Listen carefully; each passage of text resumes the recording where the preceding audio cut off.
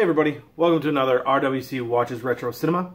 Today we're going to be taking a look at a movie that I had never ever heard of before, but picked up at a Goodwill shop for 50 cents, and that is Dementia13. So, a couple little things about Dementia13. It is from 1963. It's 75 minutes long. It is directed by Francis Ford Coppola. This is apparently his first legitimate film as a director. Apparently before this he did 2 skin flicks. But yeah, so this is his first. And another thing I didn't know about Francis Ford Coppola, he's from Detroit, Michigan. Didn't know that at all. And he also wrote it with Jack Hill. The cast is William Campbell, Luna Anders, Bart Patton, Mary Mitchell, and Patrick McGee. Got a few trivia things that I thought were really interesting about this movie. First up, it was shot in 9 days. 9 days on a $42,000 budget back in 1963. The director, Francis Ford Coppola, met his wife, Eleanor Coppola, during the making of this film. Francis Ford Coppola was assisting Roger Corman on the set of The Young Racers in Ireland, and Corman allowed Coppola to use the same set, crew, and actors, them being Luna Anders, William Campbell, and Patrick McGee, for this film if he could shoot around the shooting schedule for Corman's film. So that's one way to keep a budget pretty low. I thought that was pretty funny that he would be working on one film and being like, I'm going to write this other film, and if you're cool with it, can I use the people you're using and the sets you're using and the crew you're using to film my film? So I thought that was pretty cool. Also, another random thing, it's titled The Haunted and the Hunted in the UK. So it has a completely different film title in the UK. So I wonder if they have The Haunted and the Hunted on VHS in the UK. And if so, I'm going to have to hunt it down if I end up liking this film, which I'm pretty sure I'm going to. On the back, it says, "This gory but extremely clever and well-made Coppola horror film has a noble family inhabiting a picturesque Irish castle stalked by an axe murderer." So, can you really go wrong? I don't know. We'll find out. Let's start watching. Roll it.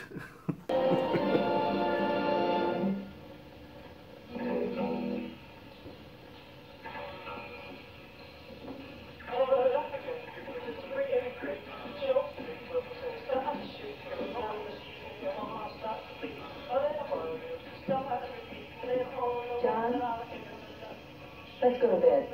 I want to take the boat out alone. I'll be up later. No, I'll go with you.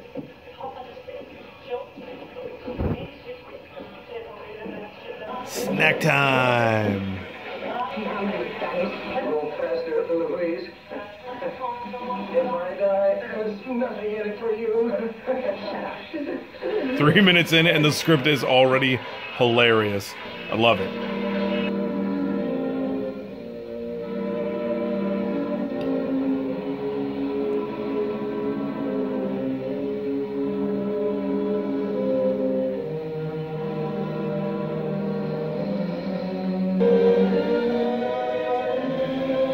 Oh, good morning, Louise. It's nice to see you enjoying yourself for a change. The mood around this place isn't good for her. She may be right. Especially an American girl. You can tell she's been raised on promises. What are you going to do about that? Raised on promises. Anything. She wants you to listen to her. To watch for her signs. To try. What she wants. She'll tell you. I promise you. Oh, you crafty bitch.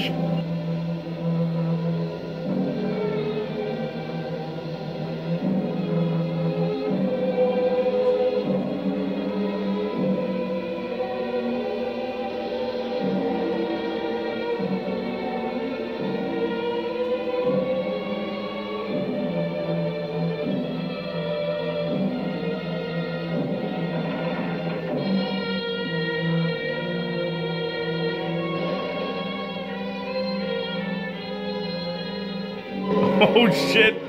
Look out! Good night, Louise. Bitch!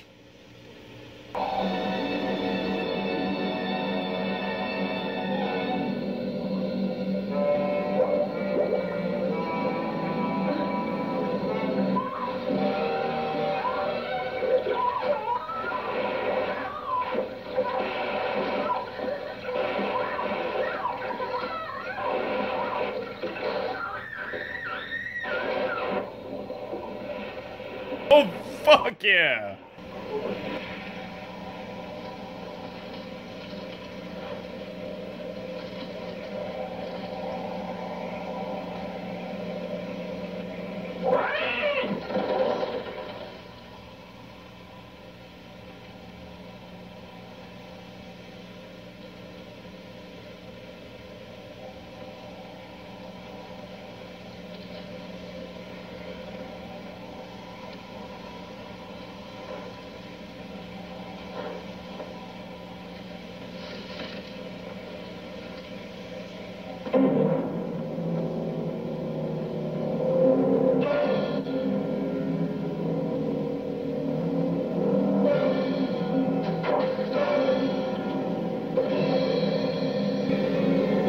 Oh, what the fuck? Oh, what the fuck? Oh! Bitch, get out of there.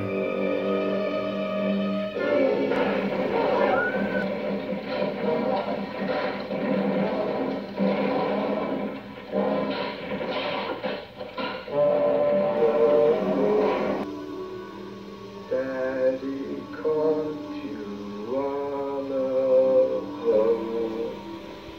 Fishy, fishy in the brook. Daddy caught you on a hook. Oh man, okay, so that was Dementia13.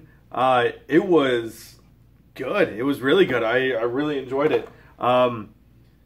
In the beginning, there was more kind of humor mixed in with the fucked upness, and that just got more pronounced throughout the film. The fucked upness, not the humor.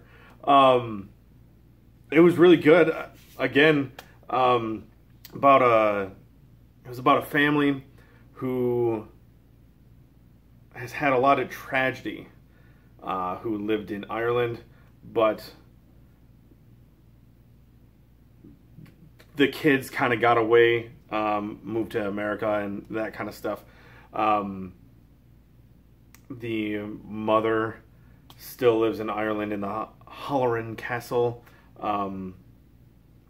and 7 years prior to the time in the film, the daughter and sister died from drowning in the pond in front of the castle.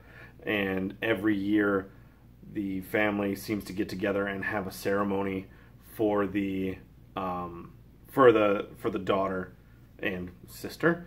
3 brothers, and one of them, no, 3 brothers. Sorry, 3 brothers. One of them has a wife. One of them is engaged, and one is single. So the wife gets wind of the mother's will and how she plans on giving her money away to charity basically when she passes, and she starts to construct this plan to work her way into the will, and she doesn't last too long in the movie, actually. The first scene of the film, which you saw a little clip of, was her husband, who is the middle son, and her rowing out.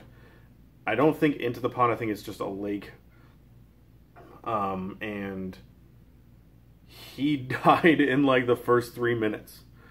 He died of a heart attack from rowing, and she dumped his body and made this plan saying that he flew back to New York on business and that she would be staying there until the mother felt she didn't need to stay anymore. So in that, she was trying to, like I said, work her way into the will, because like the last thing her husband said to her was, if I die, you'll get nothing.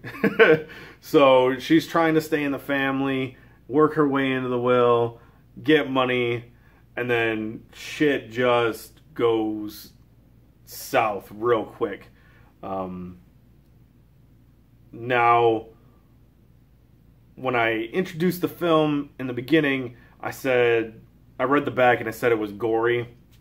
For 1963, I imagine it was gory. Nowadays, with the likes of Saw and Hostel, there wasn't much gore. But for 1963, that was pretty awesome. That was pretty good as far as the gore level goes. I'm not sure if I'm going to show the clip I recorded. I think I might, because I don't really feel the need to stop talking about things and showing things on movies like this, because if you didn't want it to be spoiled for you, you shouldn't watch this video, and you had, I don't know, 45 years to watch this before I did my review on it. So, I mean,